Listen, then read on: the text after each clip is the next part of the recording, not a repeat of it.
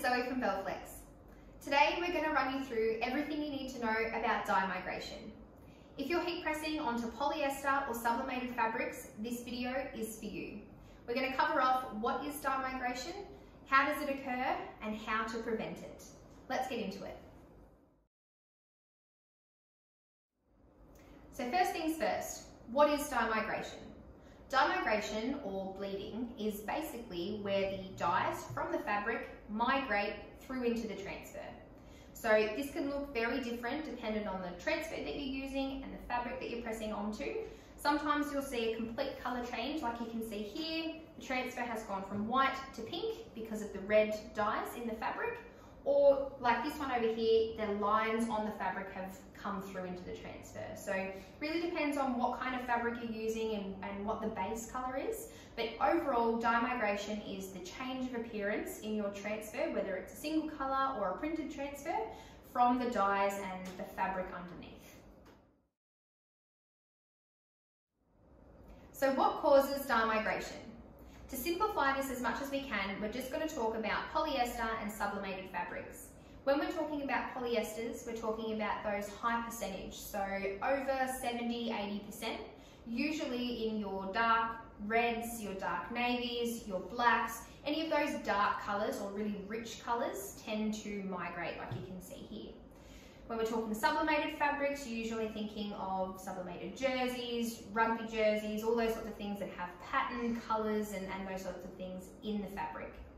What happens when these garments are exposed to heat from your heat press? And remember, we're always pressing quite hot on your heat press, even with the low temps, they're still up at around 120 degrees.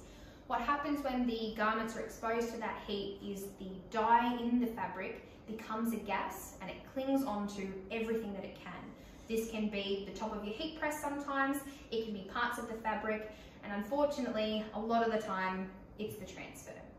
This doesn't always happen at the time of pressing as well, which can also make it quite difficult. A lot of the time you can heat press a transfer and it looks perfect, and then within the next sort of 72 hours, the colour from the fabric will start to seep through or migrate through, and you'll start to see that colour change. So when we pressed both of these garments, at first we could slightly see the lines on this one, but it wasn't anywhere near as obvious as it is now after it's been left overnight.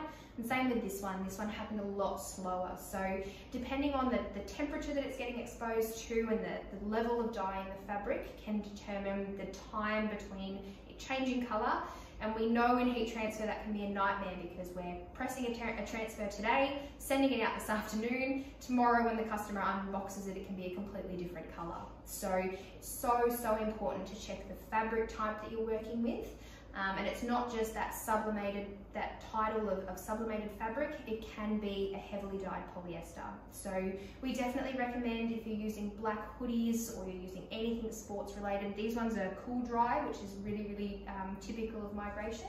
You want to just make sure that you're checking that fabric type and you know what you're working with so that you know that migration could occur so that you can look to act in a way to prevent it. Now that we've covered off what is dye migration and how does it occur, we've reached the most important part of the video. How do we prevent it from happening? Thankfully, this is actually the easiest part of the whole process because all it comes down to is selecting the right vinyl. When you're pressing onto dark, heavily dyed polyesters, sublimated jerseys or anything like that, and you're putting a light coloured transfer on there, so white or a light coloured printed transfer, you want to make sure that you're selecting a vinyl that has a blocker layer built into it. That blocker layer works exactly as the name suggests, to block the dyes from coming through the fabric and changing the appearance of the transfer. This is a really simple step that ensures that you have complete confidence in the transfers that you're sending out, and it means there's not going to be any colour changes or anything like that. Thanks so much for watching, guys. We hope you found this video helpful. If you do have any questions about dye migration or selecting the right vinyls, please give the Velflex team a call. Thanks so much. We'll see you next time.